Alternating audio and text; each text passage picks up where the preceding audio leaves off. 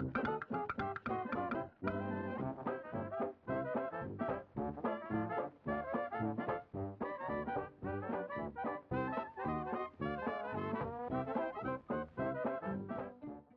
everyone and welcome. Thank you for being here with me today. As you can see, we're taking a look at this strawberry shortcake doll. This is Plum Pudding. Little disclosure here, I haven't had a strawberry shortcake doll since I was in kindergarten, which was in the very, very early 2000s. So if at any point you think this person doesn't know what she's talking about, that's because I don't, because I am only just getting back into them now. So I will be taking a look at this doll as a doll fan as opposed to like a particular strawberry shortcake fan. Now you may have noticed that Plum Pudding here looks a little bit rough in the box currently. She is pretty disheveled in there. The glasses are crooked and her dress is kind of doing its own thing. But that's okay because we're not keeping her in the box anyways. I did immediately go to just pull her out of the box like I normally would, and then I realized that that would spoil what the 4 surprises here are, so I put the cardboard back together and we're gonna go ahead and open the surprises as intended. Obviously, we'll start with number 1. We're not gonna break the rules on the sequence that we're supposed to open these, I guess. The first one is, you know, the sort of filler surprise that is just a tiny little comb. It's cute, but you know, in ways of surprises, that's definitely not the top tier one. So anyways, we'll move on to the second one here, which is definitely a better one. It is this cute little pet.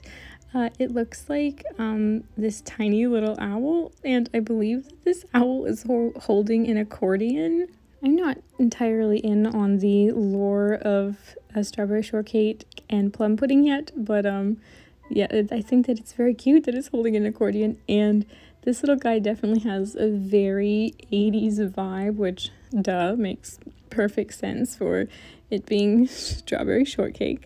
There's a lot of nice little painted details here, like the stripes and stuff, and it's all nice and very neatly done. Like, I'm always impressed to see so much painted detail on a smaller piece like this.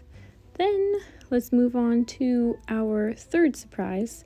Now, of course, of the surprises, I think that the best ones are the little lunch boxes, and there's no imagery like on the box depicting the lunch boxes, but there's definitely one that's in a couple of pictures on the Amazon listing. But unfortunately, we didn't get a lunchbox, but we did get this cute little grape purse, which is enjoyable, so we won't complain. And then we will go in to see what surprise number 4 is. And I was kind of surprised that it was a hat. I didn't pay super close attention to the listing and or like the little imagery on the back that shows that one of the surprises might be a hat. And frankly, I was very surprised that there would be a hat because she's already wearing one. And obviously right now isn't a super like finished product looking hat. It's not folded the way that it needs to be folded to go onto the doll head yet. But fear not, because we will try this on our doll in just a little bit. It's very simple, but the little iron-on patch there is quite cute. Now it's finally time to get our doll out and take a look, and I really just want to get the glasses straightened out for her, but there was like a little bonus here that I didn't know was going to be there, and it is this sticker sheet. They're very cute stickers. They're not Plum Pudding stickers, like they're strawberry shortcake stickers, but I'm not complaining about that, and they're really cute, and I definitely want to find a use for these. And you know, it's always fun to get little bonus stickers that you weren't expecting. So I'm really excited to see this doll and to smell this doll because they're supposed to be scented, and I love scented dolls. Like I said, I don't know much about the lore of these dolls, so I don't know if she's supposed to smell like plums, and frankly, I don't know what plums smell like, but I know that she has a very fruity smell, and it's enjoyable for me. Now we're going to see what's going on with these glasses.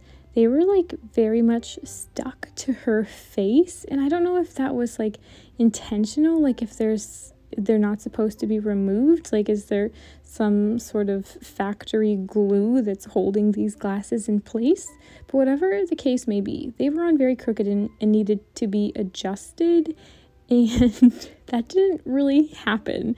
So I tried to remove them, and they left this glue-like residue behind that also took off a good amount of the paint that was on the glasses. So I do believe that I'm going to be able to remove that, but I'm not impressed with needing to remove it. Like, it goes without saying, but that just shouldn't happen.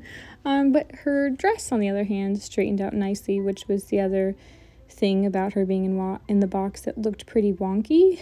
We are going to take a look at, like, her hair rooting and also her articulation. We'll start with her hair. So we're gonna cut the T-tags off so we can get this hat off and take a look at her hair. Of course, like, these dolls very obviously aren't meant to be restyled, so I wouldn't necessarily expect her to have hair that's rooted fantastically. It's very soft. I was impressed with how soft the hair is. I'm actually just not sure at all on what the hair fiber is. You can see that it's not densely rooted at all. Like, it's very sparsely done, but again, like, she's wearing a hat, and she's not like the type of doll where you're buying her to restyle her, so I wouldn't necessarily have expected more of a rooting than this. And obviously, I don't know what the typical rooting patterns are of strawberry shortcake dolls, but that didn't particularly bother me. I really enjoy the articulation that's in the ankles there. That was unexpected. So as we look at the different clothing pieces here, we'll also look at the articulation better, because once the clothing is out of the way, we'll be able to see the articulation even better, obviously. So we'll start by taking off the dress here. The dress, we'll take a closer look at in a little bit. It's actually a really impressive quality. I was really impressed with the fabrics and the hemming of it. I thought was definitely better than I was expecting after the glasses issue. They even have articulation at the waist. There's a lot of articulation in the arms, and I really enjoy the articulation that's in the wrist. I definitely wasn't expecting a ball joint. There's no articulation like in the neck, so like that affects posability to a certain degree. I think that like the joints are really easily movable everywhere except for in the elbow. The one elbow was pretty stiff and hard to move, but the legs and the wrists were particularly impressive to me. You can really see the ball joint there, and that's pretty cool because I am imagining that those joints will be pretty decent for doing stop motion with if I choose to do that. Now we'll take a look at the actual clothing pieces. So when we first got the hat, we saw it looking like this, which obviously isn't how it's intended to be worn, so we just fold that up so that we can put it on our head and see how it looks. When you look at it this way, it's very cute and seems very classic to like the strawberry shortcake sort of style of hat with the sort of like silhouette of it, I guess, if you will. And here it is compared to the hat that she came wearing. I definitely prefer the hat that she came wearing. It just has like a lot more detail, but this is a nice hat too. Like it's, you know, more casual and laid back, and I think that she looks super cute in it, and almost, you know, she can almost have like a little bit of an emo vibe here, which is always good with me. The iron-on patch there isn't flush with the rest of the hat, but that doesn't really bother me. Like, you can clearly see what it is and what it's going for. But yeah, there you have it. Her in her second hat there. I did try moving the hat a bit so that the blueberry was more towards the front, you know, just a personal preference thing, I guess, and how you like to style your dolls. Here are those glasses that we will try to put back on her shortly.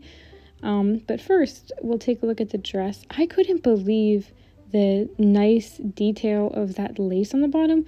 Like, that's like, it's a very intricate design, but it doesn't feel fragile at all. I thought that was super impressive. Like, you can see, and I don't really know anything about sewing, I just know nice quality doll clothes when I see them, and this is very nice quality. Like, the top portion, this white portion, it's not as strong and as finished as the rest of the piece, but overall that's a very solid dress in my opinion. And then here are the little tights that she comes wearing, which are also a really nice quality as far as I'm concerned. Really nice stretch to them, and also they're just really cute. So definitely think that the fabric quality and the clothing overall is pretty excellent on this doll. Now we're just going to, I just wanted to show you like putting on her hat, but with like the bonus hat that was like the surprise with her whole outfit on. That hat doesn't go on like quite as easily as the one that she came wearing does. Like, this one just like slides on and just kind of looks how it's supposed to right away. So I definitely prefer the hat that she came wearing. And then we are going to try those glasses on, see how this goes. And as they're definitely not shaping to her face at all or fitting.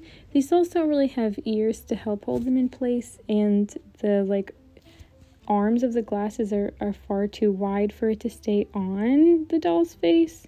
Now, a lot of times with doll glasses, you can sort of like bend them and shape them to like the size of your doll's head, like I'm doing here, so that you can get them to stay on better. But these, as soon as you bend them, they kind of lose the shape right away and go back to how they were. So I really wasn't able to bend these in a way that they would comfortably just stay on her face. Like, these still look very wonky.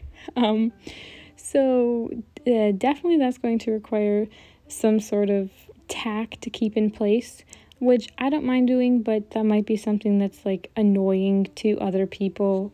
But you could remedy it with like a small amount of like that blue tack stuff that kind of looks like gum that like you use to hang posters on your wall. I think you probably know what I'm talking about. So yeah, just like a small amount of that, and I know that I'll be able to get the glasses to stay on her nicely enough to display her. But like for play, I know that having to leave the glasses on or in place for my daughters would be something that's probably just going to be annoying to them. Can I also just say that cute little owl is reminding me of the Tootsie Pop owl? Like, how many licks does it take to get to the center of a Tootsie Pop? And I thoroughly enjoy that because I think that those commercials are very cute. So there you have it. This is a plum pudding with all of the accessories that she came with. You can see that she holds on to her purse pretty well, which is really nice for display. And then there's also the bonus fact of like, these dolls don't come with stands, but they are able to stand up on their own, which is always something that I enjoy as like a collector who wants to be able to put dolls on display in a way that is, you know, visibly appealing.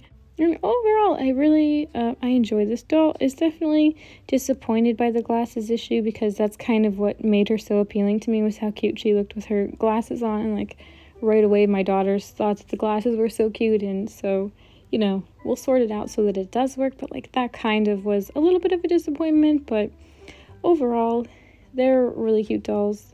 Well, at least this one is a very cute doll. And she very much has a fruity scent.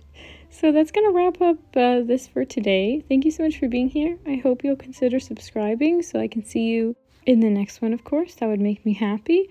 But, you know, regardless, either way, just have a really great rest of your day. And thank you so much again. Okay, bye for now.